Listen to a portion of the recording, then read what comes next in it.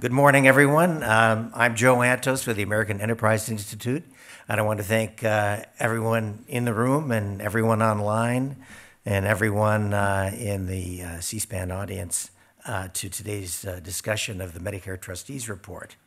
The Medicare Trustees issued their report yesterday, and it should not surprise anyone who's here today to know that Medicare's fiscal circumstances remain a serious matter for the country and for taxpayers. It also shouldn't be a surprise to anyone that health programs are the largest category of federal spending. I think this might be one of the first years where we can say that with absolute certainty, surpassing Social Security, defense, and other major programs. According to the Congressional Budget Office, Medicare, Medicaid, the Children's Health Insurance Program, and subsidies, insurance subsidies for the insurance on the exchanges authorized by the Affordable Care Act will account for nearly 30% of federal outlays this year. That's about $1.25 trillion, trillion with a T. Medicare spending is nearly $800 billion this year and will double over the next 10 years. Now, if Medicare were a private business, this would be great news for stockholders. However, it's a government program, so such a large increase in spending represents a serious and growing fiscal challenge.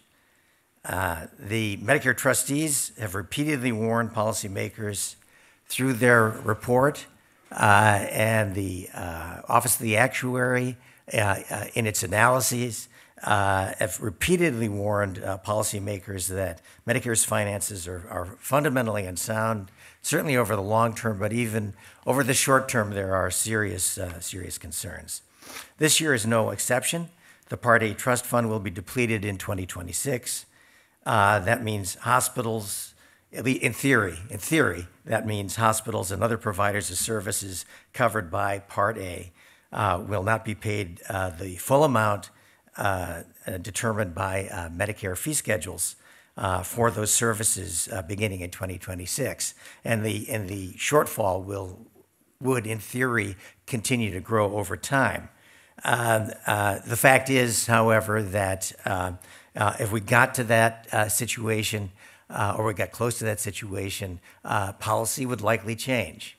But would it resolve the fundamental fiscal problem that Medicare faces? Well, so far we haven't seen some grand reform that I think the long-term perspective would say really resolves Medicare's financing issues. Now, of course, this is the good news, that the Part A trust fund will be depleted in 2026, and the other trust funds, there's a trust fund for Part B, which covers physician and other outpatient services, and Part D, which is the drug program. And those trust funds remain solvent indefinitely, but that's a definitional issue as opposed to something that should be taken as completely good news. There are two issues really related to the fact that this is not really good news. First of all, with regard to the Part A trust fund, the long-term assumptions behind the trustees' estimates are almost certainly unrealistic. The Office of the Actuary produces an illustrative scenario. I highly recommend that for everyone.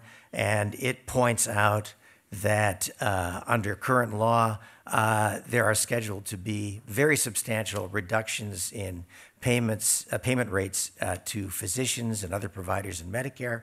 And those reductions are probably unsustainable. If they're unsustainable, that inevitably would mean that Congress would take some action. That action would increase payment rates. Net result is that, in fact, the shortfalls are likely to be higher unless Congress were to take the bold action of increasing revenues. That last part's not very likely. That first part is probably likely. So that's Raising taxes is very difficult to do in the best of circumstances. Raising taxes on seniors is very difficult to do. Raising taxes on the general population is very difficult to do, even if it is to buttress the Medicare program, which everyone has a very high regard for, but nonetheless paying for it's another entirely different matter. So it's not politically sustainable. If we have a situation where, in fact, these cuts were to continue as scheduled, we would see serious reductions in payments. For example, the illustrative scenario points out that physician payment would drop to 54% of what private insurance pays on average around 2033. In other words, about 15 years from now. And that's the Medicaid level, and they would continue to drop. That's not politically sustainable, and it threatens access to care for seniors. One other fact that's kind of worth noting, and this is kind of a call out to the Trustees Report. It's a very long report, and there's some very interesting tables, and you have to dig through them to see some very interesting points. But one of the points that I found particularly interesting was to look at who's actually going to end up paying the bill, at least if current law, works its way through for 75 years or indefinitely. So we have Part A. Interestingly enough, Part A has a positive balance in terms of obligations that are funded through what's called the infinite horizon. Those are the numbers I happen to look at. What that means is that according to current law, which includes these unrealistic reductions in payment rates, that Part A will, in essence, be in good shape indefinitely. Over the infinite horizon, in present value terms, Part A would produce $3.9 trillion in savings. This, of course, is an actuarial estimate. It's based on unrealistic assumptions that are required because of current law. But this is also not money in your pockets. We're not going to see $3.9 trillion in Part A next year, for example. But what about Part B and Part D? These are programs whose trust funds can never become insolvent. And yet, if you look at the obligations that are not paid for directly by payments and premiums or dedicated revenues, they're paid for through general revenues. What do you see? Well, you see that in Part B, $61 trillion is paid for through general revenues. Part D, $23 trillion. In other words, the shortfall, if things were to continue the way current law says, is about $80 trillion. That's a huge shortfall. Now, we're not going to be able to make that up anytime soon. That's not a realistic number in terms of day-to-day policy or year-to-year policy, but it does illustrate the size of the problem in a way that should attract attention and might attract some serious attention from policymakers as we get closer to the point where these cuts are no longer politically sustainable.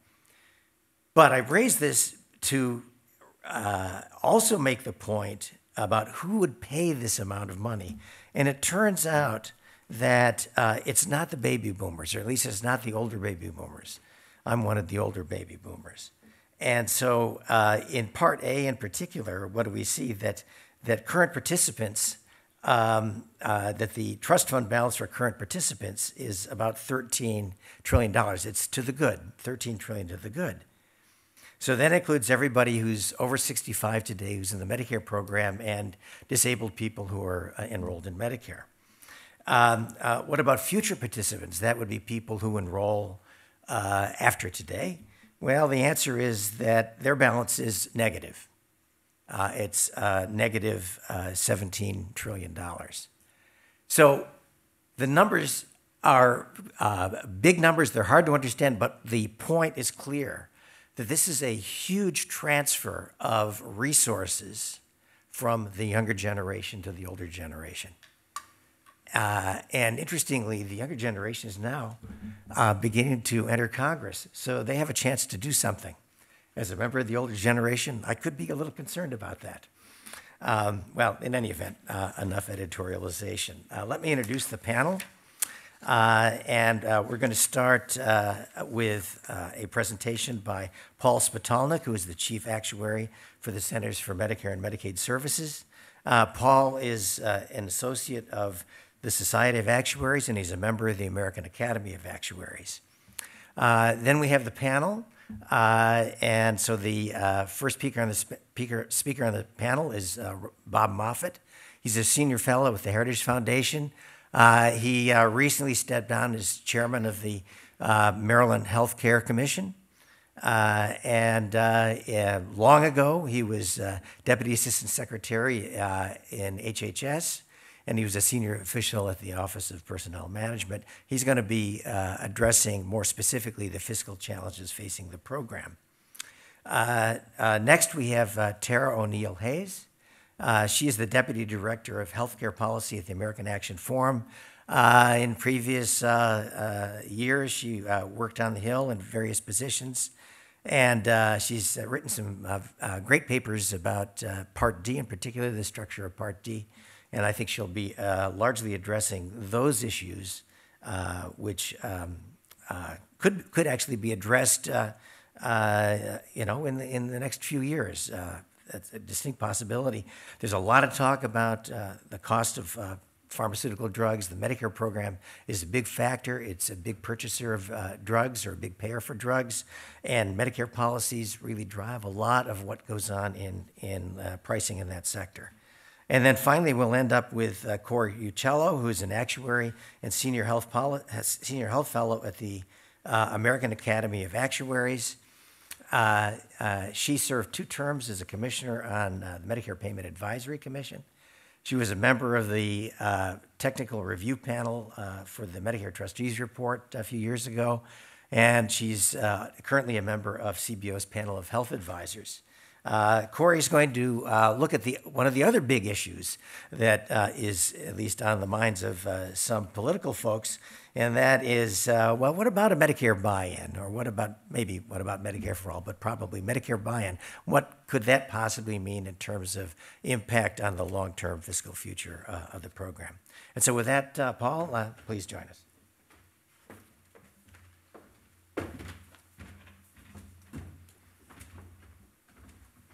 Good morning. Thank you, Joe.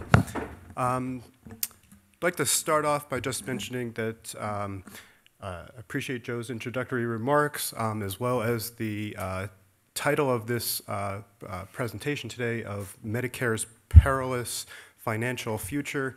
I will note that those were Joe's editorializing and interpretation, and in no way represents the position of the Office of the Actuary or the Medicare trustees. But it is my pleasure to speak with you today about the 2019 Medicare Trustees Report that was released yesterday. I'm going to be talking through the current snapshot and evolution of the program, as well as the formal evaluation that occurs within the trustees' reports each year. For those that have seen me do this talk before, you know that a lot of the themes in the presentation and throughout the report are recurring, and so I do try to introduce a couple of new topics each year. Last year I introduced how have the projections changed over the last 5 years, and this year I've split out a little bit about how price and some of the other contributions are affecting the projections, to put things in a little more context. But to start through, this is what the program, how the program is constructed. Joe alluded to this in his introductory remarks. There are 2 different trust funds for the Medicare program. The HI, or Hospital Insurance Trust Fund, provides Part A services. This is predominantly inpatient care, institutional settings, and the like. When the discussion turns to Medicare is going to go bankrupt or something along those lines, people are generally referring to the Part A trust fund. Part A provides benefits to 59 million people in 2018, and this is financed through payroll taxes. So those that are working and their employers each contribute 1.45%. In addition, individuals that make over 200,000 or couples that make over 250,000 contribute an additional 0.9% of their payroll. The other trust fund is the Supplementary Medical Insurance, SMI, which has two different accounts in it. The Part B account provides Part B services. These are other services, that non-institutional services, things like physician, things like durable medical equipment, home health services that are not provided after an institutional care, and a number of other services as well. You can see that this is a voluntary program. People are contributing premiums into the program that choose to enroll, and as you can see, the vast majority of enrollees do choose to enroll in the program. The premium in 2019 is $135.50, and we'll talk a little bit about that in a little bit later in the presentation. Similarly, the balance of the financing is generally through general revenue transfers, and this is the large, scary numbers that Joe was alluding to earlier. When you look at a present value of those general revenue transfers, you do get to very large numbers, especially when you're looking out over a very long period of time. The other account within the SMI Trust Fund is Part D. This provides prescription drug coverage. Again, this is also voluntary, and you can see also a large number of eligible beneficiaries do choose to enroll here. Similarly, the financing is split between a little bit more than 25.5% of the basic benefit is financed through beneficiary premiums. The balance is also financed through general revenue transfers. So in addition, there's a little bit of state clawback amounts as well. This slide compares how the program has changed over time. You can see that 40 years ago, the program was predominantly a hospital program.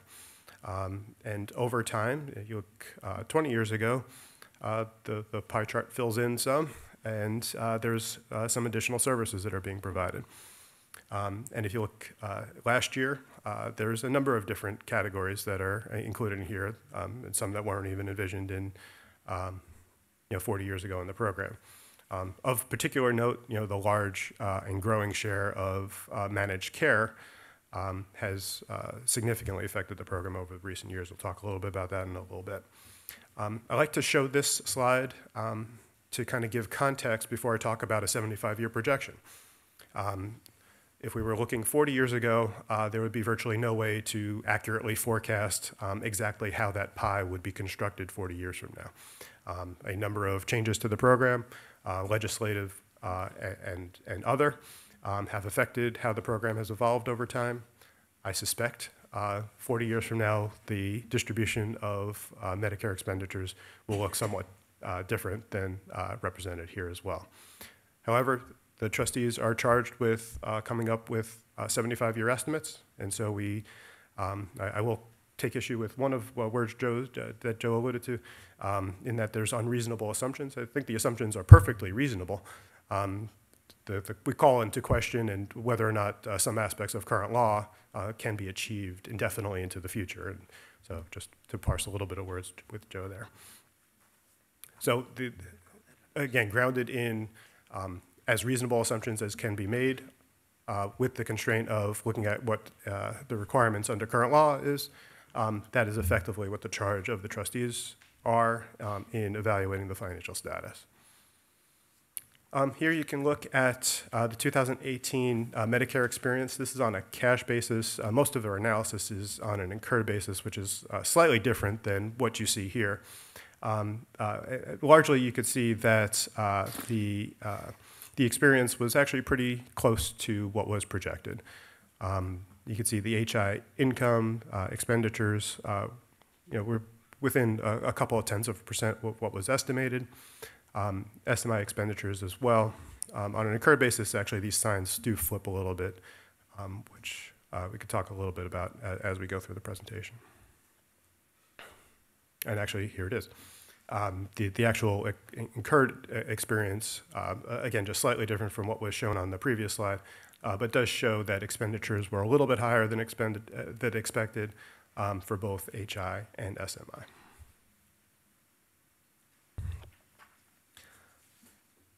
This chart shows the overall financing of the Medicare program through the different components. What was originally, and for most of the history of the program, was the largest component was the payroll taxes, which is what's on the bottom.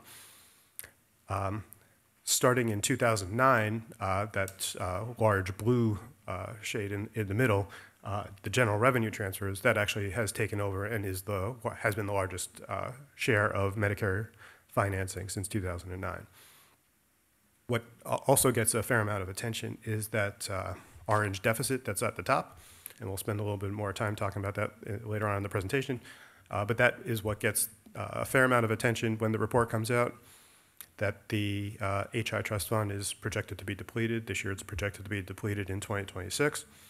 That deficit reflects expenditures that are effectively promised under current law that there's not currently adequate financing to actually provide.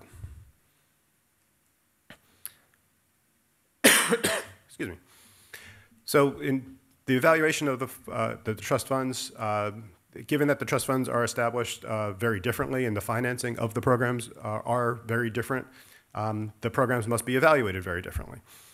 So when we look at the HI program, are the assets plus projected income adequate to finance the anticipated benefit costs? On SMI, given that the financing is established on an annual basis, there's not a question of whether or not the program is financially in balance. The question is are the resources that are being provided to these benefits appropriate, both from a federal fiscal perspective as well as beneficiaries' costs and their out-of-pockets. So this is the doom and gloom chart. This shows how the HI, the Hospital Insurance Part A Trust Fund, is expected to perform. You could see that, generally speaking, the assets are projected to go down. 2018, there was an actuarial deficit. I should have mentioned that in the earlier slide. Effectively, expenditures were greater than the income that came in, so there was a drawdown on the assets. That deficit is expected to remain throughout the balance of the projection period. As a result, the assets are going down, and they are projected to get depleted this year in 2026, which is the same year as projected last year. You can see in this chart it's a little bit sooner in 2026. We tend to not pay much attention to timing within a particular year, particularly when we're a number of years out. But yes, as we'll talk about when we get to the actuarial deficit, you can see that the status slightly worsened. But generally speaking, we talk about depletion dates in terms of years, and the year was unchanged in 2026. So there's a number of factors. So that previous story wasn't all that exciting. Not a lot happened. What actually happened was only slightly more exciting. So there was a little lower revenue than was projected. So we got a little less in payroll taxes and a little less income from taxation from Social Security benefits. And expenditures were, again, slightly higher than what was expected. The higher expected, there was slightly higher provider payment updates. There was also factors that led to lower expenditures. In particular, we lowered the skilled nursing facility utilization assumptions.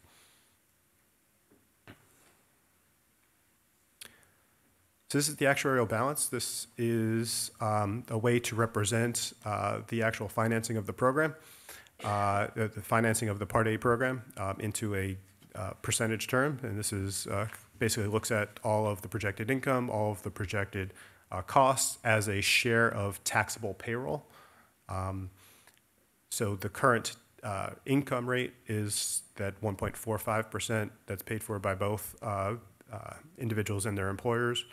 plus the additional tax on benefits, plus the additional payroll tax for the high income earners that I mentioned. And you can see that gets you up to this 3.97%. The cost rate is measured as all the projected costs for the program on a present value basis, divided by the present value of the taxable payroll, and we get the 4.88%. So this actuarial balance, the difference between the income and the cost rate, reflects what effectively what the actuarial deficit is. This 0.91 negative actuarial balance means there's a deficit in the program. And effectively what that means is that in order to address this deficit, one way to address this deficit would be to immediately increase the income rate by this 0.091%. So instead of employers and employees combined paying 2.9%, we could change the payroll tax, as Joe alluded to. Raising taxes is never easy, and he editorialized around that. But one way to address this actuarial deficit would be to change the payroll tax from the 2.9% up to 2.9 to 3.81%. We'll also talk about, so here's the components of how that changed. So there's a number of factors that go into a projection like this. Just moving the valuation period, so replacing a relatively low-cost year in the early part of the period with a high-cost year and the end of the projection generally has a negative effect on the balance. On the base estimate, so the fact that experience in 2018 on an incurred basis was a little worse than expected, brought things down some. Not a lot happening around the managed care space and the private health assumptions. But in the other provider assumptions and the other economic and demographic assumptions, that's where there was a fair amount of action. On the other provider assumptions, I mentioned earlier, we lowered the projected SNF utilization. That had a improvement of the actuarial balance by this 0.1%. There was also a change in the long-range assumption for productivity. So most non-physician provider payment rate updates are increased by underlying economic indicators, so something like a market basket and the like. That is then reduced by the level of economy-wide non-farm labor productivity. The assumption in this year's report for both the Medicare and for the Social Security report had a lowering of the productivity assumptions. Lowering the productivity assumptions, something that is used to reduce the payment rate updates. Smaller reduction means the payment rates are increasing at a higher rate. And so that actually had a significant increase in a worsening of the actuarial deficit in response to that change. And so that was the bulk of this other economic and demographic assumptions. About 0.1% of that was attributable to that change in the productivity assumptions. And that's effectively the walkthrough from the 0.82 to the 0.91 in terms of actuarial deficit. So this is just a comparison of how the income and cost rates change over time. You could see that the income rate is, it's generally upward sloping, and that's because those additional 0.9% values that I mentioned before, about the 200,000 per additional 0.9% for high income earners, those making more than 200,000 individual or 250,000 for a couple. Those amounts are not indexed, and so over time, the expectation is that more and more individuals will be paying those higher payroll tax amounts. You could also see that in 2026, the line drops down from the cost rate to the income rate, and effectively that reflects that the gap between those two lines at that point reflects that actuarial deficit that would need to be funded in order to fully pay all of the costs on time. You can see that when the trust fund is depleted in 2026, the payments don't go to zero. There's still a significant amount of income coming into the program. You can see that in 2026, the ratio between the income rate and the cost rate, the amount of benefits that would still be able to be financed, is 89%. That amount changes somewhat over time, but generally hovers in this, between the high 70s and low 80s% over time. And effectively, that means that all this income's coming in, we'll be able to pay almost 80%, roughly, of the benefits becoming due at that time. So effectively, we would need to either increase the income rate by the 0.91% that I mentioned earlier, or we could reduce benefit payments by 19% immediately, and that would address this deficit.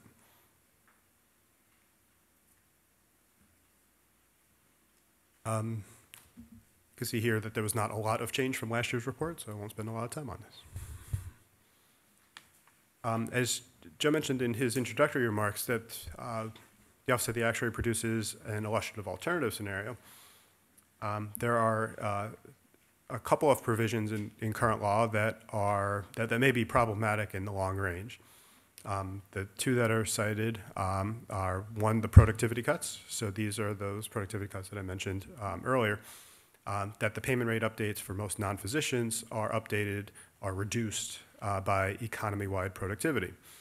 All the analysis that we've done suggests that in the health sector, they will not be able to keep up with those levels of productivity, given that the health sector is so labor intensive.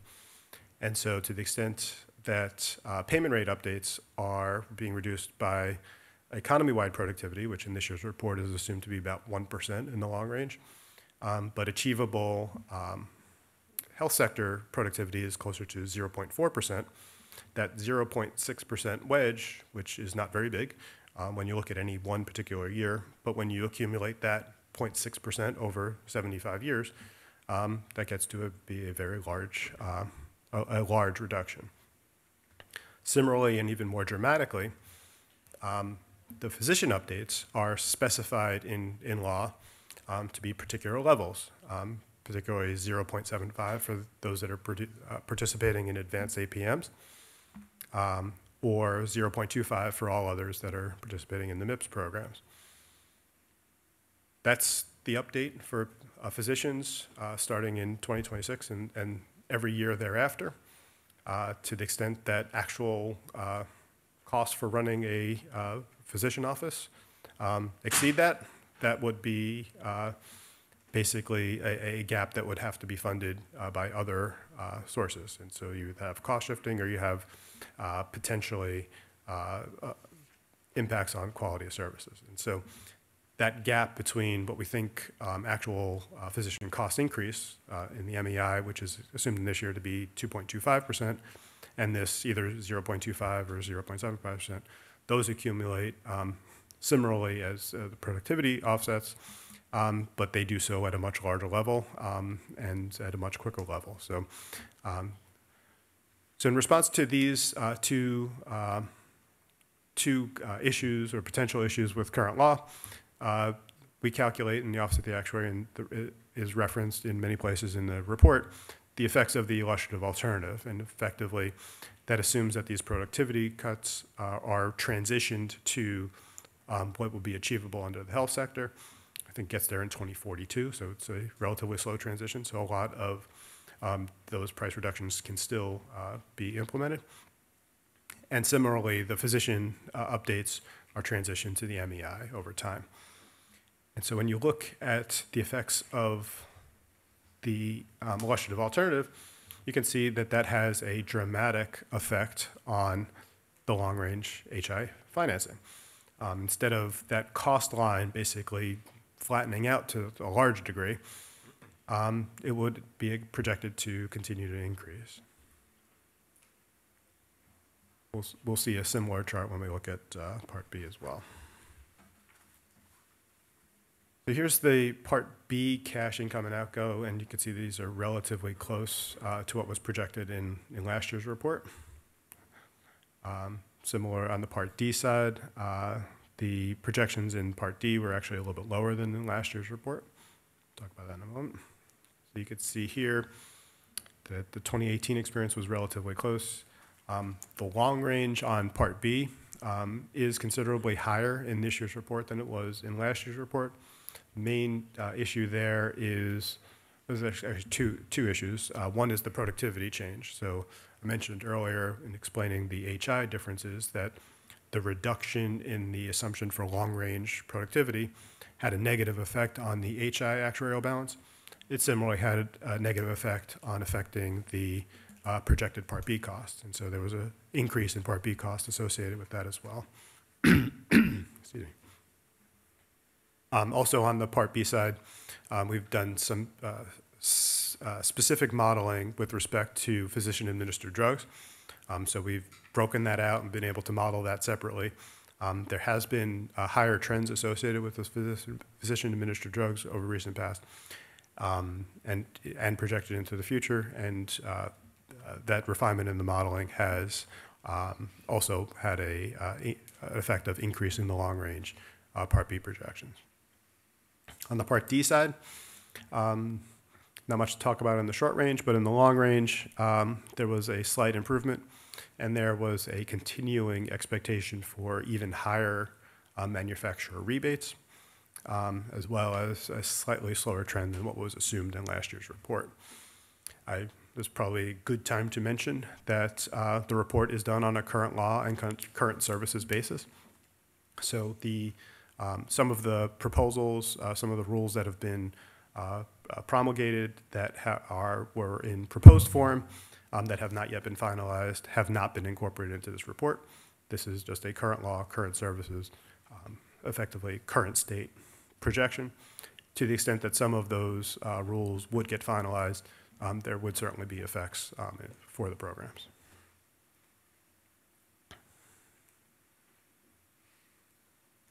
And so this shows that that illustrative alternative has a significant effect, both for Part A, for all of the parts, not just for Part A.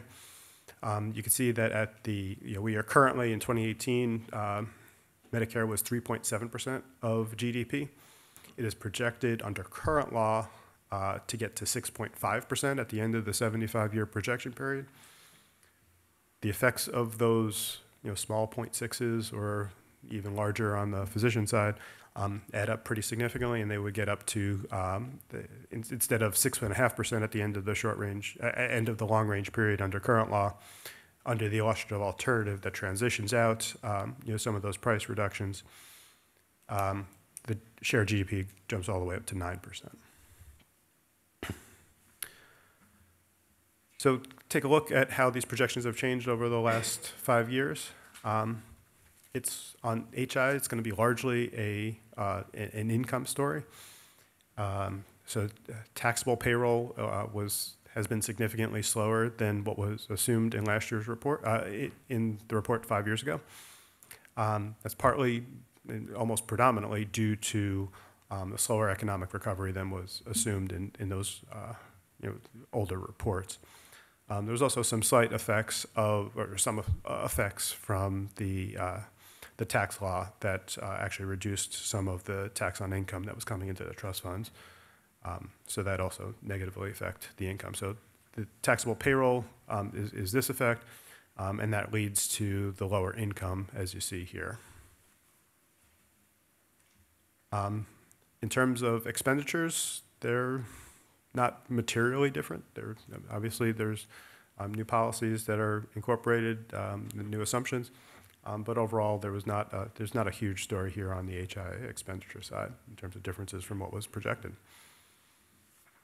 The trust fund ratio, in particular, less income coming in, assets aren't going to go as far, and so the trust fund depletion date has been earlier than was assumed 5 years ago. On the SMI side, costs were slightly higher than what was projected 5 years ago. All things considered, this is not a huge difference here. On the D side, expenditures are pretty sizably lower than what was projected.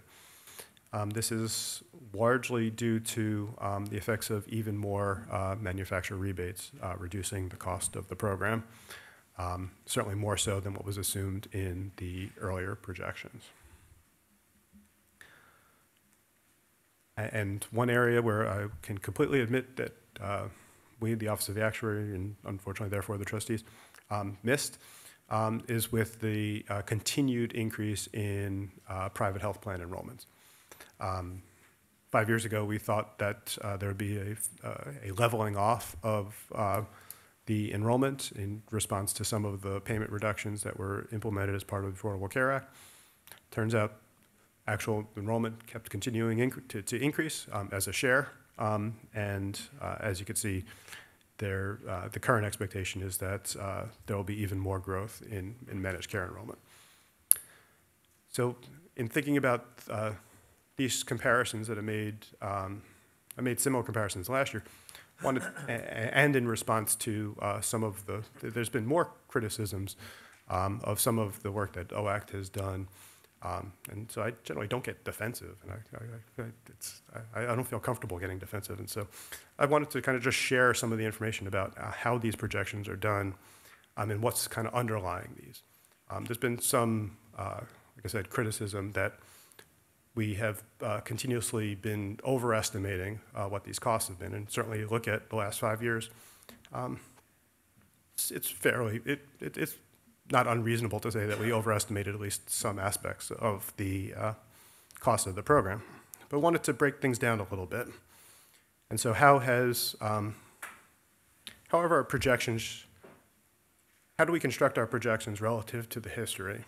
And kind of what's the basis of these? And so this is looking at Part A. And so you can see that Part A increases, and the red line is the price updates, the blue line are the non-price increases. We turned things into per capita. Generally speaking, we've done a pretty good job about modeling the effects of enrollment. And so wanted to look things, what really drives the projections is the per capita trends. And so breaking down these per capita trends between price and non-price factors is a useful measure for both actually doing the projections, but also to kind of evaluate what's underlying these projections. And so you can see there's a whole bunch of noise here, but if we actually break it down by the pieces, you can see that the price effects are relatively stable. You can see that we had a period there where we had really low price updates, and that was somewhat after the Affordable Care Act. There were some relatively low prices. There's an expectation in the future that economic activity will increase somewhat, and some of the reductions that have been in the history will not repeat itself. And so you can see that there's not a huge change in the price updates. One thing that stands out, at the end of the period, you can see the effect of the removal of the sequester. So the removal of the sequester is expected to be in that last year there. You can see in some of those earlier periods, in the period 2012, 2013, you can see the effects of the sequester, even bringing down those relatively low lines even lower. But where there's even more interesting pattern is here's the non-price factors, both in the history and in the projections. And we could probably spend an entire session just talking about the history and what's happening here. You could see the effects of something like the SNF and home health prospective payment system in the late 90s. Through 2000, really big drop there. You could see some bounce backs off of some of those levels. You could see the effects around in the 2010, 2012 area of additional RAC activity that was really affecting some of the short stay hospitalizations. But I'll turn your attention more to the projection period and say, well, we're assuming that we're going to get about, if you look over the last decade or so, we've had 0 to negative trend in these non-price factors. Some of that's demographic, influx of new, younger, healthier baby boom generation. That's not going to continue indefinitely. But there has been this unusual period. Some people have described this as the new normal. And I think where most of the criticism we've received has been around, well, why aren't we just assuming that new normal will continue out indefinitely? Well, if you look at the history, that new normal truly does stand out as the exception. Unless you have these major policy shocks, generally there has been upward pressure here. Now, when we look at those projections, we don't go to a very high level of utilization increases. It's pretty modest. We're roughly in that 1% range. Is it going to be right? I can't tell you it's going to be right. I can tell you as an actuary, I'm hopeful that it's as likely to be a little bit higher or a little bit lower than the number here as we can make it. But that's looking at the Part A story. And one thing I note before moving on to Part B, which even has a little more interesting pattern, is that you'll see that last period before we shift from historical to projected, there's a slight increase there. Now, 1 point doesn't make a long trend. It might make a trend, but it's certainly not a reliable trend. But at least there has been some experience that has suggested that costs or the non-price piece of spending has increased, at least modestly, on a per capita basis. Here's a similar chart on Part B. And again, we do break it down between the price and non-price components. You can see the price components. There's similar policy-related stories around a lot of the noise here, but you can see there's not a huge price story, certainly not in the projection. Again, the sequester affects the tail end there. But here's the utilization story. And yes, there's been a steady decrease from those extraordinarily high amounts, in the early 2000s. But once again, I'll point out that last point on the cusp between historical and projected, that's actual experience. That's what actual 2018 looked like on a per capita basis. So there's a number of policy interventions that have affected spending over the last decade or so. There's universal acknowledgement that trends have been relatively low over this past decade. For purposes of doing these projections, other projections that CBO and others might do, it's really important to kind of look at, take that look forward. And what are those projected trends looking like looking forward? And again, we have an increase from those historically low levels of the last decade, but considerably lower than some of those, most of that higher experience experienced in the decade prior to that, and even lower than the experience that we experienced in 2018. So whether this is the best projection or I'm not going to say these projections can't be criticized by all means. I think most are comfortable doing so.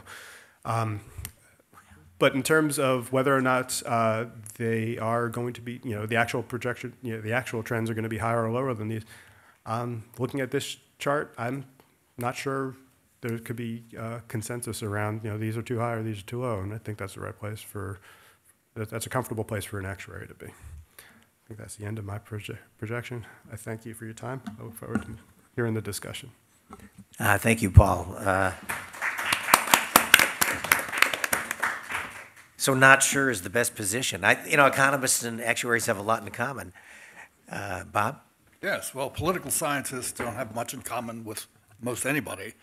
And what I'd like to do, very frankly, ladies and gentlemen, I think we owe the Office of the Actuary a great deal of thanks. The annual Medicare Trustees Report is literally a treasure trove of outstanding detailed information. It reflects a tremendous amount of hard work, and it's useful for a wide variety of areas of health policy. Not only the projections on the future of Medicare, but also the comparisons between Medicare and private spending, or private health insurance, and so on. So, once again, Paul, thank you for a terrific presentation. I guess the big story this year is it's Deja vu all over again, right? This does not look very much different than the report of 2018. What that means is that from the standpoint of the overall financial condition of the Medicare program, there has been no significant improvement. The 2019 report says, in effect, repeats a common theme, that Medicare does not meet the trustees' standards for financial adequacy in either the short term or the long term. There's no surprise here, really. They said this last year. They've repeated this declaration, as far as I can recall, for many, many years. Last year, the Medicare fiscal challenges have been quite apparent. If you'll remember, the press reporting on the 2018 report was reflecting some urgency, that Medicare's situation was not as good as people had thought. It was actually worse. In 2018, the trustees reported that spending for the Medicare Hospitalization Trust Fund was going to continue to exceed its income, and the annual deficits would grow larger each year until the trust fund is insolvent in 2026. That's the same message we have this year. This year, the trustees also issue another warning. If you look at toward the beginning of the report, they repeat what they have repeated for many, many years.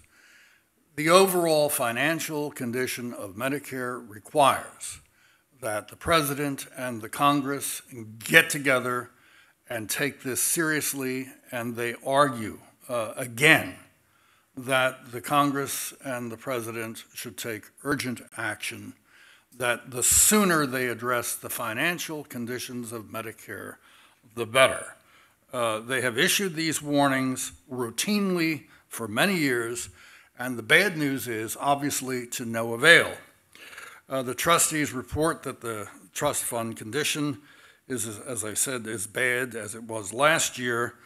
In 2018, the Medicare trustees reported that the Part A trust fund was going to be insolvent in 2026, and if you recall, that was 3 years earlier than they had previously projected.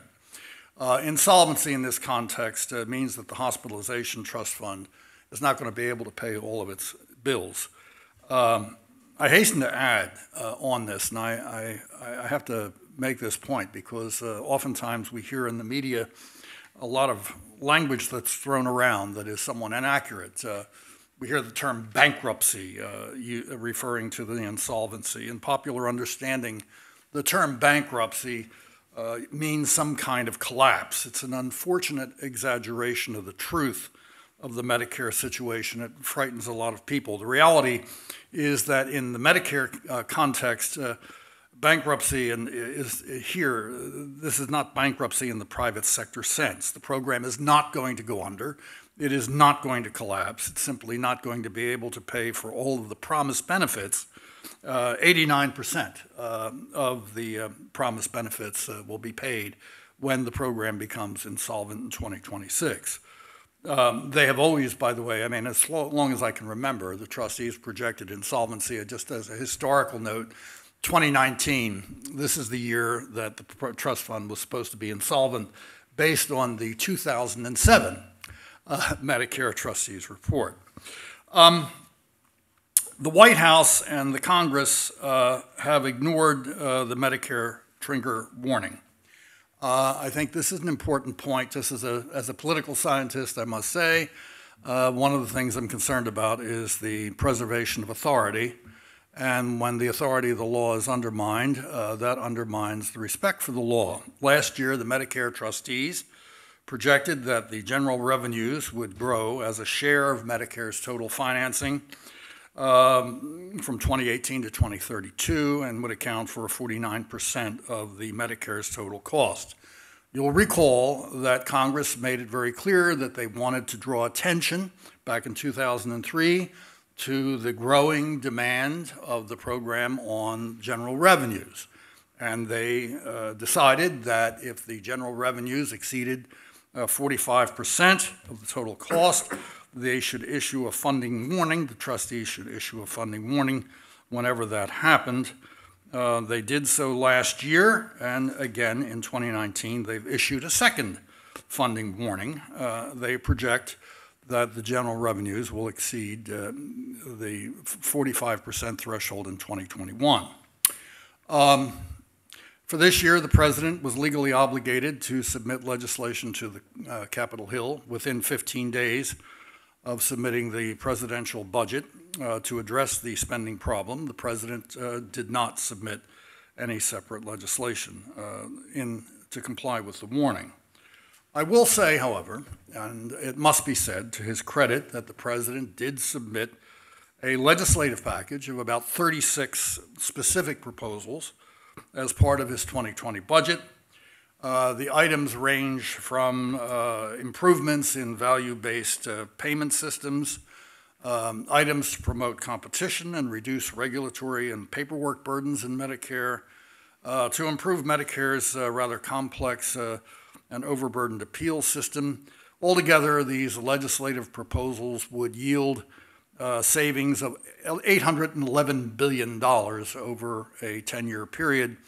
And the Office of Management and Budget estimates that it would extend the trust fund by 8 years. I would say that most of these items are plain common sense, such as the expansion of site neutrality in Medicare payment, paying doctors for a procedure in a hospital the same as they would pay for a procedure in a doctor's office, a change that would, I think, stimulate competition on the ground and reverse the trend toward consolidation in hospital and healthcare delivery systems. A very, very good idea. The big issue in this area is not the hospitalization trust fund, it is the growth of Medicare spending. With the exception of Social Security, Medicare is the largest and fastest growing of all the federal entitlements. The trustees tell us this year that Medicare costs amount to about 76% of Social Security in 2019. By 2040, the total Medicare costs will exceed the total cost of Social Security. Medicare is going to grow faster than wages, general inflation, and the economy. The trustees now say that the Medicare program will grow from 3.7% of GDP in 2018 to 5.9% by 2038. The CBO has also made estimates of rapid growth in Medicare, and they say this is basically for two reasons. One, of course, is the tremendous growth in enrollment that we're going to see over the next 15 years among the baby boomers. And the second point, of course, is that with medical care becoming increasingly sophisticated over time, we're going to see greater use of more sophisticated medical technology. The per capita cost of care for caring for a larger number of aged and disabled population will start to grow. Medicare's growing dependence on general revenues, the federal income and business taxes, is, as Joe Antos properly pointed out, a major fiscal challenge and a deepening problem for the nation's taxpayers. Over the next 75 years, it's a big, scary number, as Paul points out, but nevertheless, it is a real indication of the financial burdens facing the American people. The American taxpayers are going to face progressively larger burdens filling the gap, the unfunded obligations of the program, what we have promised senior citizens in terms of the benefits, and what we are going to be required to pay to fulfill those promises. And we're talking about tens of trillions of dollars, a very, very large number. Well, the trustees have said repeatedly, year after year, right, that Congress and the White House should get together and start to get serious about this issue. The policymakers in Washington need to wake up. We have been analyzing this, we have been bickering, we have debating and discussing Medicare for as long as I remember, for decades. Since the 1980s, we have made some changes. We've made changes in payment systems, which have a mixed, I emphasize the word mixed, record of success. We've made some structural changes in Medicare, specifically Medicare Advantage and Medicare Part D, which do seem to provide some very serious progress in this area, have been beneficial both to taxpayers and beneficiaries. The Medicare trustees have been telling us again and again that we should address the problems of the program sooner than later. I would just mention three things. I can't leave this without talking about what we should do. As the trustees point out, there are a lot of policy options open in this area. I will just mention three of them, which are very, very old recommendations, but they are still very valid. One is to combine Medicare Part A and Part B into a single program, reform the cost-sharing system, make it much more rational. As all of you know who've been following this, the existing cost-sharing arrangements are driving costs up in Medicare unnecessarily, and provide senior citizens with catastrophic coverage, a benefit that will give them peace of mind. The greatest single weakness in the benefit structure of the traditional Medicare program is the absence of the fundamental principle of insurance, which is protection against catastrophic illness. I mean, frankly, ladies and gentlemen, it is absurd that we're actually having this conversation in the 21st century. This should have been done a long time ago. I would also argue that we have to reduce the taxpayer subsidies to upper income seniors. We've done this already to some extent in a modest way. We actually have to go further in this area, it seems to me.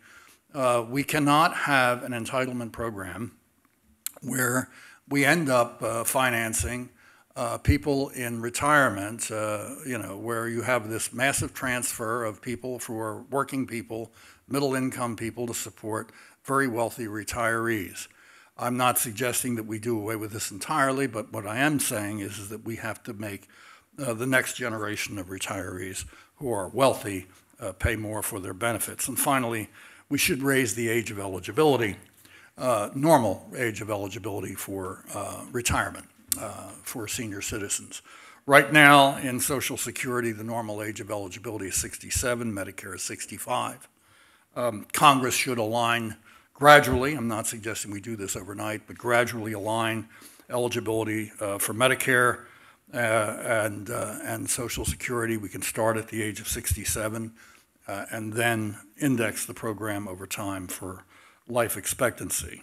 This would not only improve Medicare's financial condition, it would reflect actually the facts on the ground. Our demographic situation has changed.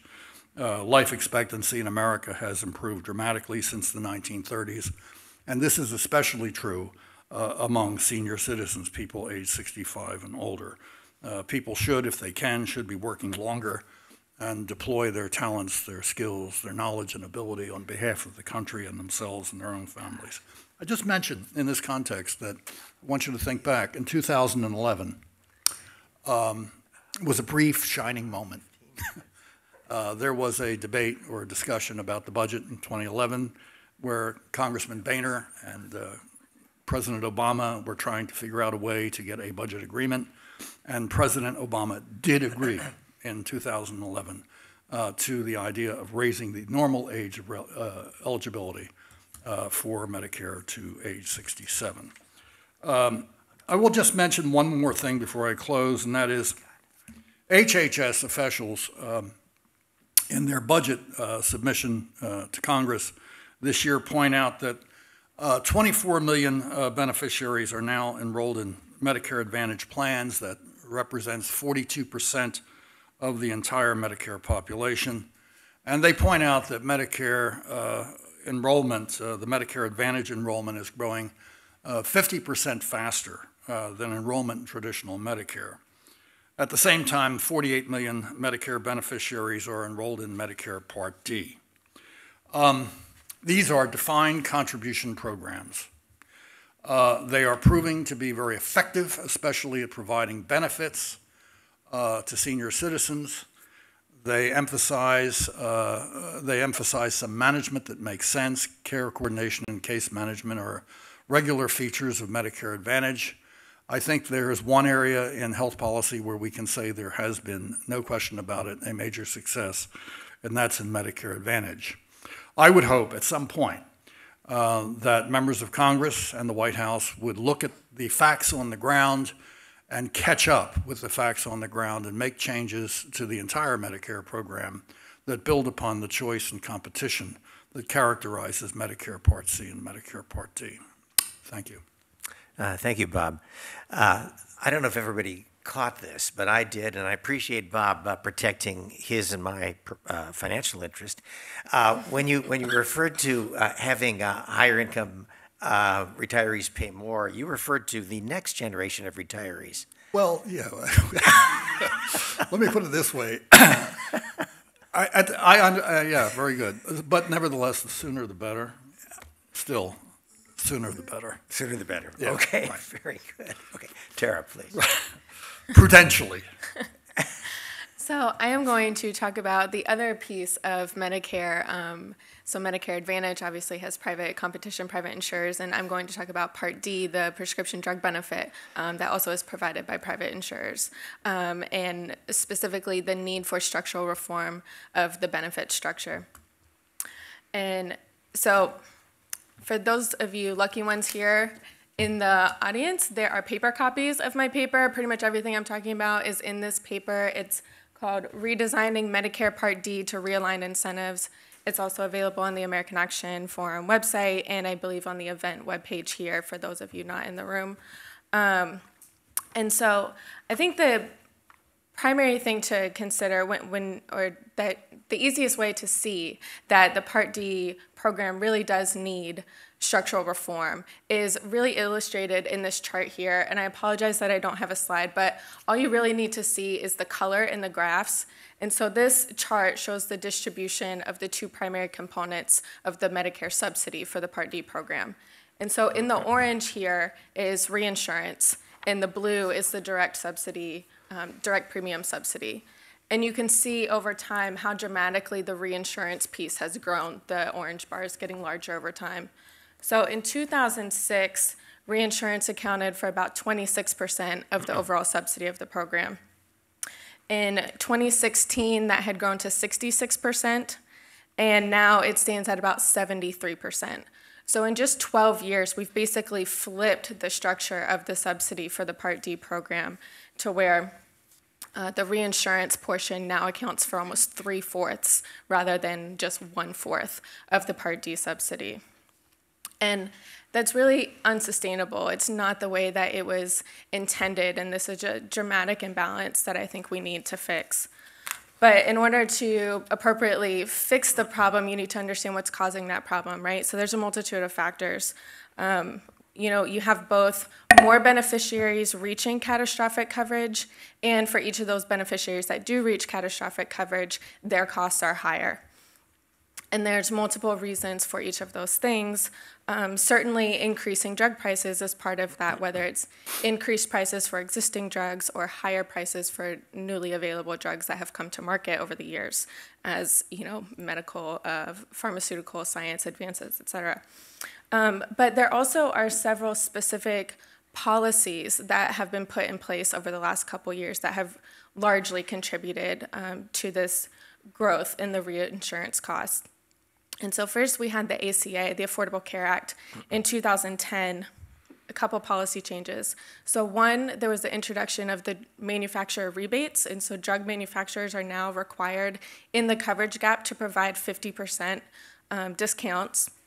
And those discounts or rebates count towards the beneficiary's so-called TROOP, so the true out-of-pocket cost, which is used to determine when the beneficiary moves through each phase of the benefit, and ultimately when they have been decided to reach the catastrophic coverage threshold. And so counting those rebates towards TROOP means that they are, with less actual overall spending, they're reaching the catastrophic coverage threshold more quickly. Secondly, the ACA slowed the growth rate of the catastrophic coverage threshold. And so while the growth in the deductible increases, it's supposed to increase in correlation with the growing costs of the program, right? And so your deductible grows a little each year, the initial coverage limit grows a little each year, but then the catastrophic coverage threshold was, the growth rate for it was slowed intentionally by the ACA. And so that shortened the coverage gap, and again, similarly to with the manufacturer rebates, less overall spending is required in order for beneficiaries to reach the catastrophic threshold. And then last year, with passage of the Bipartisan Budget Act of 2018, those manufacturer rebates were increased from 50% to 70%. And so now you have 95% of every dollar spent in the coverage gap, again counting towards TROOP, same impact. It means that beneficiaries are reaching the catastrophic phase more quickly. And so a much larger share of the overall dollars spent in Part D are in that catastrophic phase. And then finally, outside of policy, specific actual legislation, regulation, et cetera, there also are just some built-in incentives, financial incentives for insurers and PBMs to prefer high-cost, high-rebate drugs. And this is a conversation you're hearing play out in all of the drug pricing hearings, et cetera, as PBMs and insurers pointing the finger at drug manufacturers and vice versa, whose fault is this? But the economic incentives, whether they're taking advantage of them or not, certainly are aligned to encourage the use of higher cost, high rebate drugs. And because beneficiaries pay coinsurance based on list price, the higher the price, the more coinsurance dollars, thus a higher TROOP, and again, reaching catastrophic coverage more quickly. So all of those factors are impacting this. And MedPAC, the Medicare Payment Advisory Commission, seeing this trend back in 2016, noted the need for reform. And so they put forward a three-pronged approach to reform the program, which had lots of support. And so one, it would impose an out-of-pocket cap. As Bob mentioned, beneficiaries don't really have true out-of-pocket financial protection. And so that would provide them that. Currently, beneficiaries pay 5% in catastrophic coverage. So 5% once they get there, of every dollar spent until they get to start over the next year and go back through the benefit phase. They also would restructure the reinsurance piece so that currently the government pays 80% reinsurance in catastrophic. Their proposal would have flipped that to where the government would now only pay 20%, and then the plans would pick up that 80%. So the 15% that they used to pay plus the 5% from the beneficiaries, which would no longer be there because, again, there's the out-of-pocket cap. And so then they would pick up the remaining 80% and government paying 20%. And then also they proposed excluding manufacturer rebates from counting towards TROOP. And so, as I mentioned before, with those counting towards it means that fewer dollars spent, they're reaching catastrophic. So if you exclude them from TROOP, then you would undo that. So again, this would provide multiple benefits. It would provide beneficiaries financial protection. It would increase the incentive for insurers to control spending because they would have high costs in the catastrophic phase that have a much stronger or higher liability. And it would slow the number of beneficiaries reaching that coverage piece to begin with. However, because of the change in the BBA, that threat of the high liability in catastrophic coverage has largely been diminished. If you exclude the manufacturer rebates from counting towards TROOP, which are now 70%, then many, many, many fewer beneficiaries will ever actually reach catastrophic coverage. And the BBA, that extra 20% in manufacturer rebates, was taken out of the insurer's liability. So insurers now only pay 5% in in the coverage gap. And so if beneficiaries are remaining in the coverage gap because the manufacturer rebates aren't counting towards TROOP, then you have insurers only paying 5% for a much larger duration or many more dollars. And so their incentive to control spending would be greatly diminished. The liability just isn't as strong as it otherwise would be. And so noticing that, we started looking into that and have come up with a slightly tweaked version to reform the Part D program, which MedPAC actually just discussed at their most recent public meeting. And so the slight differences here, we still propose providing the out-of-pocket cap and giving beneficiaries that financial protection. The reinsurance piece, we would do something similar. So we would also reduce government reinsurance liability down to 20% in the catastrophic phase. And then the plans, rather than going up to 80%, we would put their liability at 70%. And that last 10%, we would put on the drug manufacturers, eliminating the coverage gap and moving the existing coverage gap rebates into the catastrophic phase. So that does a couple of things. One, you have the same incentives, increased liability on the insurers, so they are going to be, again, have that incentive to control spending. But moving the manufacturer rebates from the coverage gap into catastrophic coverage, it simplifies the benefit, which is just, it gives you a flat 75% coinsurance, or 25% for the beneficiary after the deductible until you get to catastrophic, and then you have your out-of-pocket cap. But the manufacturers now also, currently in the coverage gap, they have to pay 50% or 70% rebates for just, this amount of spending in the coverage gap. And then once the beneficiary moves on, they're not liable for any more of the cost. And so that drug could be $100,000, $200,000, and it doesn't matter. They paid no difference. They just paid that fixed amount in the coverage gap. If you move the manufacturer rebates, suddenly manufacturers are on the hook for all of, a certain percentage of all of the spending for the rest of the year. And so it puts a lot more incentive on the manufacturers to not have as high a cost because they're paying a fixed percentage of that for the remainder of the year. So I think it more appropriately targets those rebates to the actual higher cost drugs. Currently, you have plenty of drugs that are used in the coverage gap that are not really the most expensive, not necessarily the most deserving of having that financial penalty to the extent that any of them are. And so just moving it more appropriately puts that onus on the most expensive drugs and hopefully can incentivize costs to come down a little bit. So there are some obvious impacts. What does that mean to beneficiaries? What does that mean to the government in terms of how the subsidy is structured? So again, we're obviously trying to pull a lot of the dollars out of the reinsurance piece, and increasing that liability on insurers would certainly be turned into an increase in premiums. So beneficiaries would see increases in premiums. Very similar to if you've been following the conversation on the rebate rule and having to pass rebates through at the point of sale.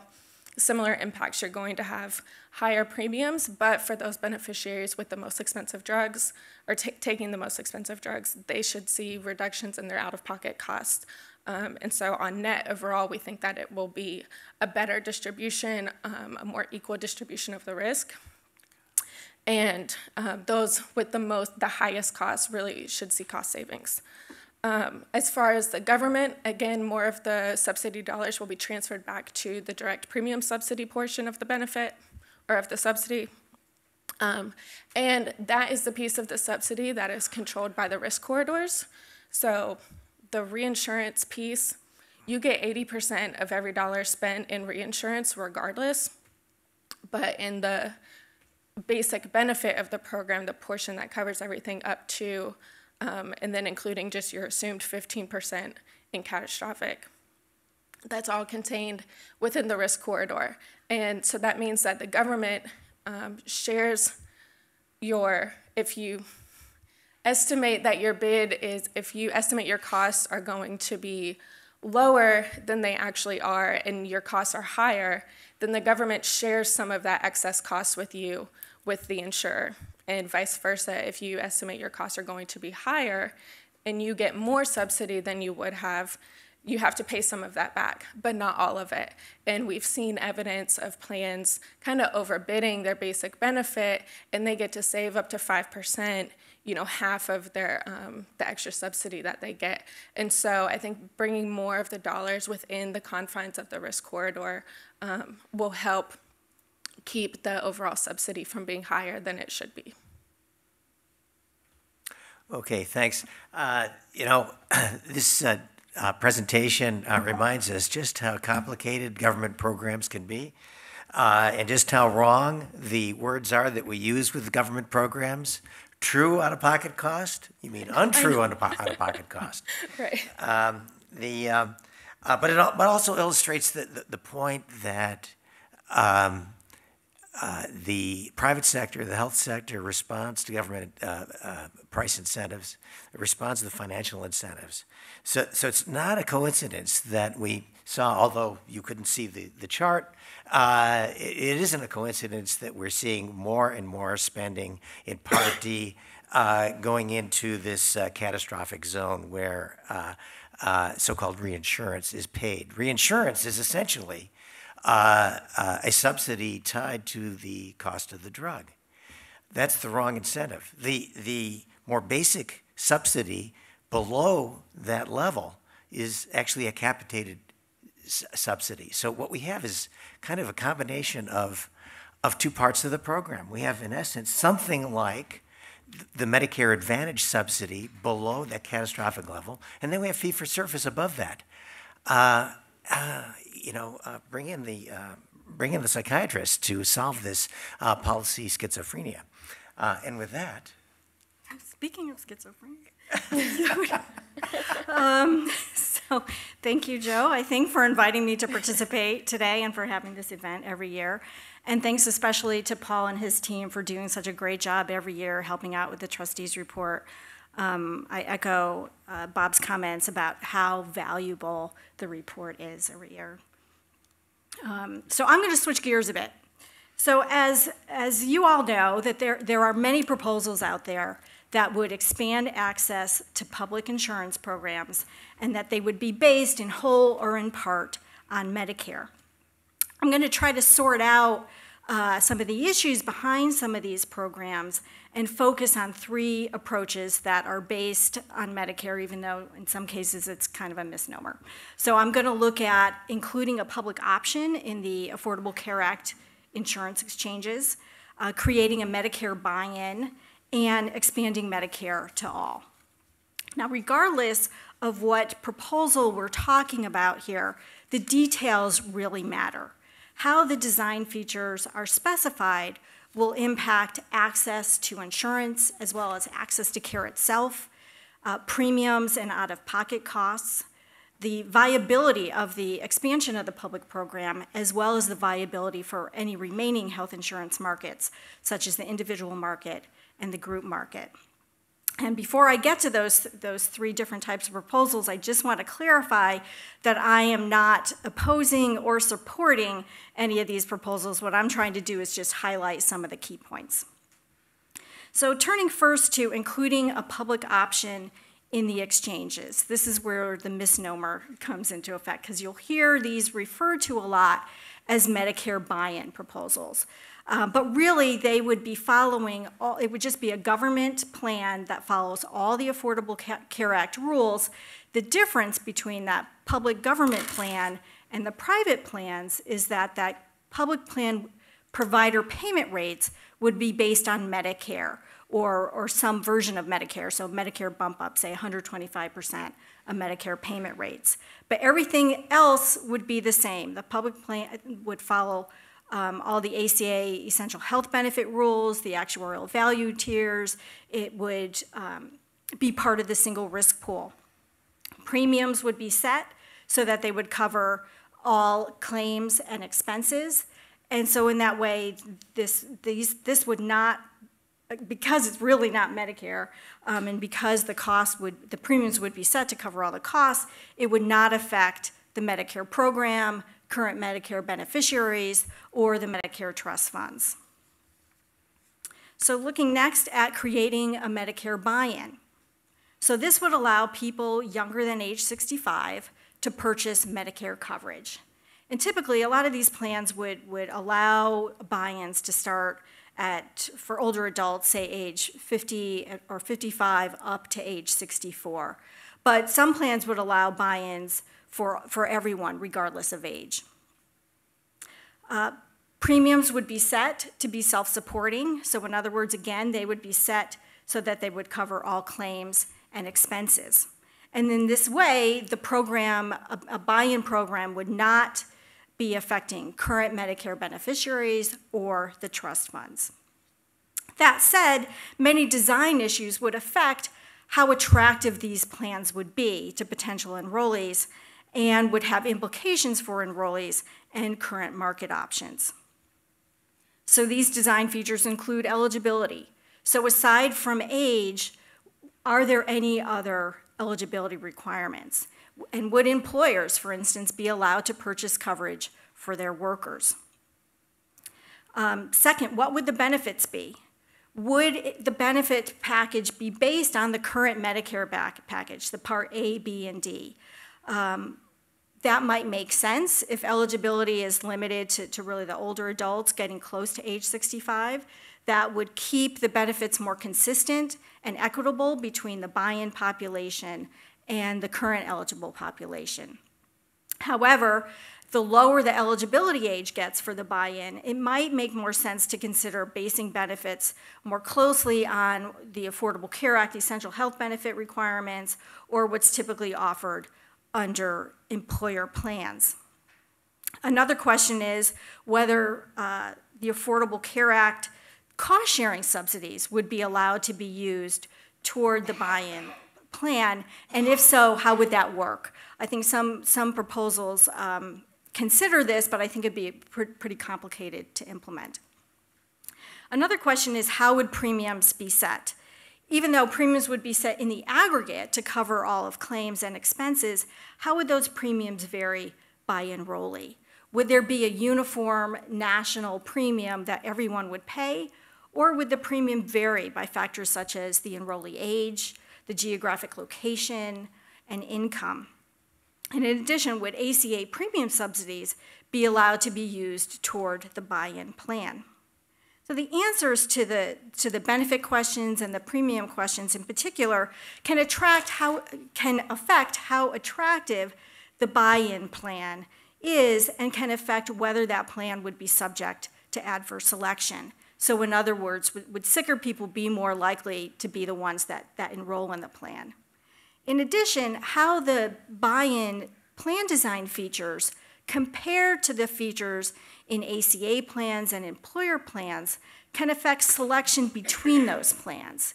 So for instance, if the buy-in plan is more attractive to sicker people, it could pull some of the people away from those other plans into the buy-in, and what would happen is that would drive those premiums up. It could happen the other way. Again, it really depends on how these features are designed. It could happen the other way, that the Medicare program, the buy-in, could attract healthy people and pull those away, which could drive up premiums in the already existing markets. So in addition to these questions, there are some other features that would need to be considered and designed for a buy-in plan. And these include what would provider payment rates be? Again, would they be designed on set at Medicare rates? Would there be a bump up? How would that work? Also, would Medicare Advantage plans be available? And if so, how would the bidding process work? Would MA sponsors be required to cover the buy-in population, or could they pick and choose whether they wanted to cover the current eligible population and or the buy-in population? And also, would supplemental coverage, such as Medigap coverage, be available, and if so, what rules would apply to that? So turning next to Medicare for All, which would expand Medicare coverage to everyone. Now, generally, having a public plan option in the ACA exchanges or having a Medicare buy-in would make that coverage optional. As a result, those plans could be subject to adverse selection. Now, in contrast, having a Medicare for All option or scenario, that would make Medicare really the only game in town for people. It would not be optional, it would be what people would enroll in. Now that, on one hand, would eliminate the adverse selection concerns. On the other hand, it would reduce or eliminate choice and could cause some disruption for people who have to move from their current coverage to Medicare coverage. So there are trade-offs between choice and adverse selection. So strictly speaking, Medicare for All would extend current Medicare program to everyone. But as you know, the current Medicare for All proposals would go farther than this. They would make coverage more comprehensive by including more benefits, and they would reduce and sometimes eliminate patient cost sharing.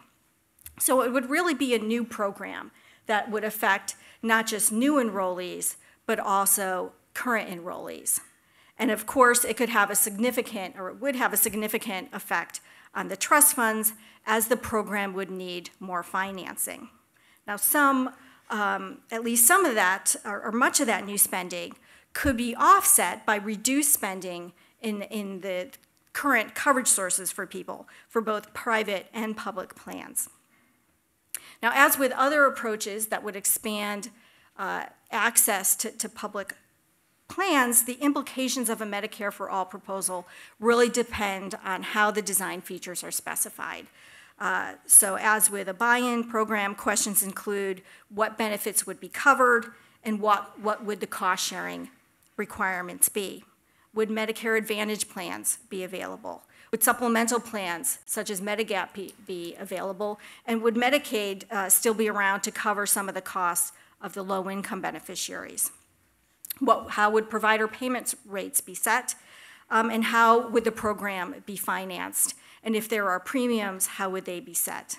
And last but not least, how would the transition to the Medicare for All from the current system be structured?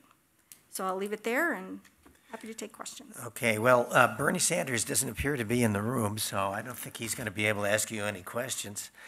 But actually, I wanted to clarify something before we get to the general discussion. I thought I heard you say, in the context of a buy-in, that it might be conceivable that a buy-in would have favorable selection, would attract healthy people.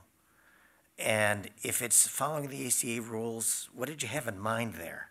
No. For the buy-in, it's not necessarily following the ACA rules. I'm talking about when I was saying the plan would follow ACA rules, that's if you have a public option in the Affordable Care Act exchange, which would almost by definition mean it would have to follow the ACA rules.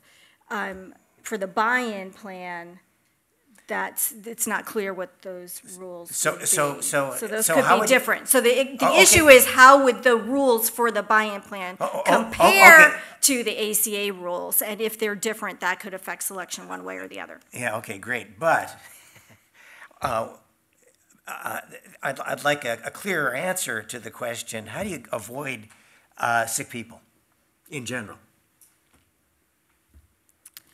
Given that you're going to, well, unless you're going to break the rules protecting people with pre-existing conditions, for example, or unless you're going to cut out some benefits. That's basically it, right?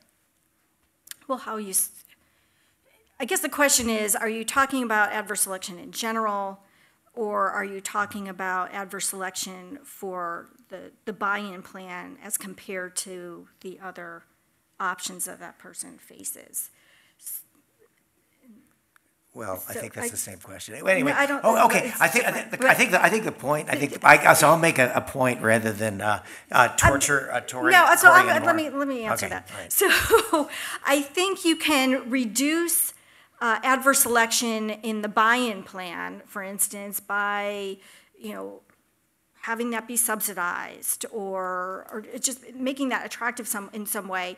But the question is, if that plan attracts healthy people, is it taking those healthy people away from current existing coverage? Then that creates adverse selection in those other markets. So that's Okay, That's my so one clarification. approach would be to have a rule that says that if you currently have coverage somewhere else, you can't get the buy-in.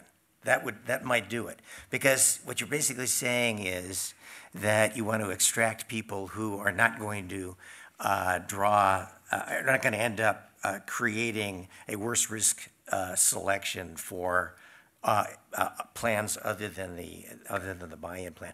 This is a very complicated area, and let me make a key point here, which is that what's going to kill this idea is, of course, CBO. we can count on CBO to give this a very, very bad score. The fine points are very important, but if you're thinking about either a full Medicare for all type plan, complete with the Class Act revisited, or if you're thinking about a buy-in, I think CBO is almost certainly going to estimate severe adverse selection, absolutely not relative to something else, and that's what's going to drive the budget score. And ultimately, if it ever got that far, which I don't think it will, that's what would basically put Democrats in the same position Republicans were 2 years ago. So with that, let's have a little bit of discussion. And I'd actually like to kick it off by tormenting Bob a little bit about the funding trigger. I think it's fair to say that the president's budget is something like the administration's response. Yeah, I think that's true. If that was the case, though, he should say so. That's all. Yeah. I mean, the president's budget is not insignificant. $811 billion over 10 years, and an extension of the life of the trust fund by about 8 years. HI trust fund. That's not anything to sneeze at. And the other thing is that frankly, a lot of what he is proposing is on the surface anyway. It's not particularly controversial. A lot of this is actually really good, solid, common sense recommendations. And I think the most outstanding recommendation is the idea of is site neutrality for Medicare payment. And that, as I mentioned, I think will have a very, very positive effect on the ground. You and I both know, serving in Maryland, my service on the Healthcare Commission and yours, with the Hospital Rate Setting Commission, we know that we have very, very difficult problems right now with the consolidation of healthcare delivery in large hospital systems. If Medicare makes these changes, Medicare's influence on the general commercial market is so powerful, really, that it will start to drive other competitive forces, which could actually lower cost and improve, I think, the quality of care. Yes, But the point is, the Trump administration is making this case. I'm under no illusions about whether or not the Congress will actually pick up the legislative proposals and pass them. Given the polarized environment in which we live right now, it's hard to imagine that. But the truth of the matter is that they are very, very solid proposals, specifically with regard to the site neutrality proposals. Yeah, I would just like to echo that comment and put my support as well behind imposing site-neutral payment reform. I think that would really do a lot, like you said, to stop the consolidation in the markets that really is leading to increased costs and no seeming benefits in quality. And so I think that would be an excellent proposal to move forward on. So actually, in that regard, do you see any sign of interest on the part of the administration or Congress, for that matter, in either your version of restructuring Part D to rationalize that program or MedPAC's version? I mean, MedPAC's, you've been talking about this for at least 2 years. MedPAC's been talking about it probably for a little bit longer. Right. It's a known defect. Is there interest on the Hill? Is there interest in the administration? Yeah, I think there's growing interest. I put this paper out in August last year, and suddenly in the last couple months, it has started to gain a lot of traction. I've been speaking with folks on the Hill about it. As I mentioned, MedPAC at their meeting just a few weeks ago, their most recent public meeting, they actually discussed this idea and kind of alluded to the fact that their proposals from 2016 are maybe no longer exactly the best way to move forward. And my paper specifically is mentioned as a potential way to move forward. And where exactly those numbers fall, the percentages in the catastrophic phase, how much should the government have, how much should insurers have, and the drug manufacturers, that's something that is being discussed. Obviously, depending on where you put it, the impacts will be different, and so that is an important consideration of where exactly those numbers should fall. But at least conceptually, there seems to be recognition of the sense that this proposal seems to make in realigning those incentives. So, Paul, I had a question about drugs as well for you. You mentioned in one of your slides about slide maybe about slide 19, I'm not sure.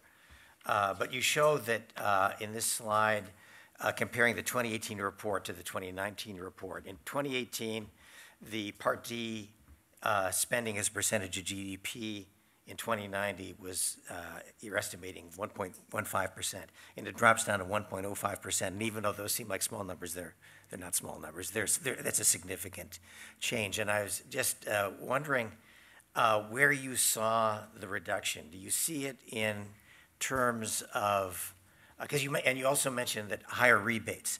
So I guess my question is, how do you see the rebates, the higher rebates, translating into program savings? And are we anticipating stronger savings for patients at the pharmacy counter, or are we seeing stronger savings for everybody who signs up for a Part D plan because premiums drop a bit?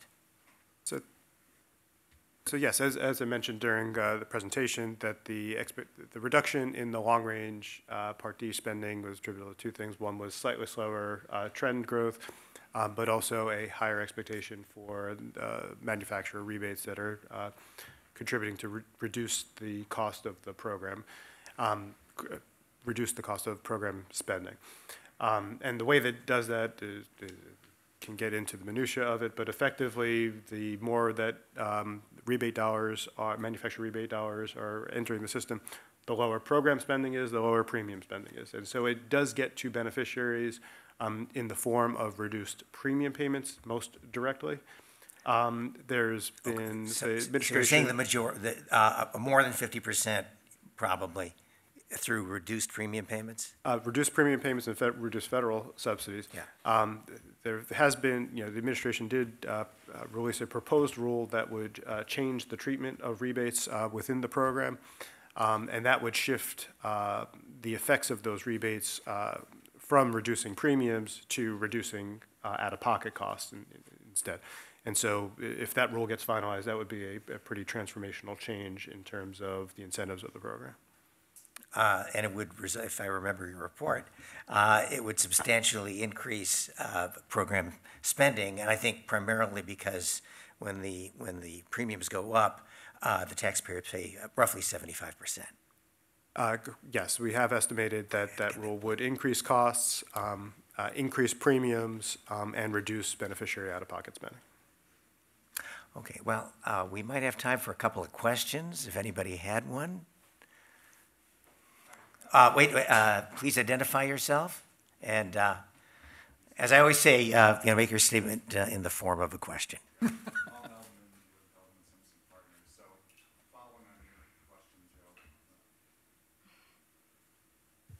Paul Heldman from Heldman Simpson Partners. Following on your question, Joe, to Paul, and maybe Tara and others would want to weigh in on this.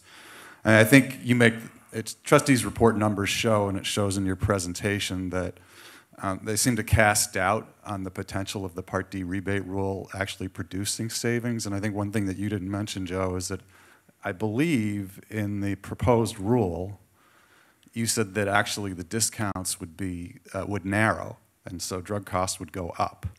And so I guess what I'd like you to do is maybe address in more detail why your assumptions differ from those who believe the rebate rule will drive down drug prices and costs to Part D. So I will respond to the question, but I will point out that to talk about the Trustees Report and current law approach, and so we're going to try to emphasize that. There's a number of assumptions that go into the program costs, and I'll talk about some of the incentives under the current law dynamic, and then I'll hopefully answer the question as to how we looked at it when estimating the impact of the drug rebate rule, proposed rule. There is currently an incentive for plans, and I think Tara did a nice job explaining some of these incentives, that there is a benefit to plans and manufacturers effectively to have higher cost drugs with larger rebates. That effectively gets beneficiaries through the benefit phases faster and ultimately gets more federal dollars in the form of reinsurance contributions. And also those rebates do help reduce premiums on a dollar for dollar basis. To the extent that that incentive was flipped, so the natural state of that incentive would be to have slightly higher price cost growth for prescription drugs, as well as faster rebate cost growth, rebate growth. To the extent that that incentive was removed, that's the effect that we effectively removed when we did the pricing. So we effectively unwound some of that excess price cost growth that is tied directly to the increases in the rebate cost growth. So again, trying to focus on the current law, but that's effectively the incentives under the current law that would be changed if the rebate rule were to be finalized. They can edit it.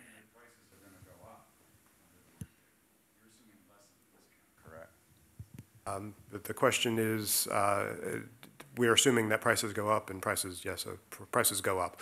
I think that's true throughout time. The issue is that the incentives are that there would be additional price increases for these drugs tied with additional rebates that net advantage effectively the manufacturers and the plan sponsors in getting beneficiaries through the benefit quicker and therefore getting to the reinsurance faster. If that incentive was changed, then that additional pressure for additional increases on the price side and additional increases on the rebate side would be eliminated. I'm afraid we'll have to take this up after we're through. Please join me in thanking the panel for an excellent discussion.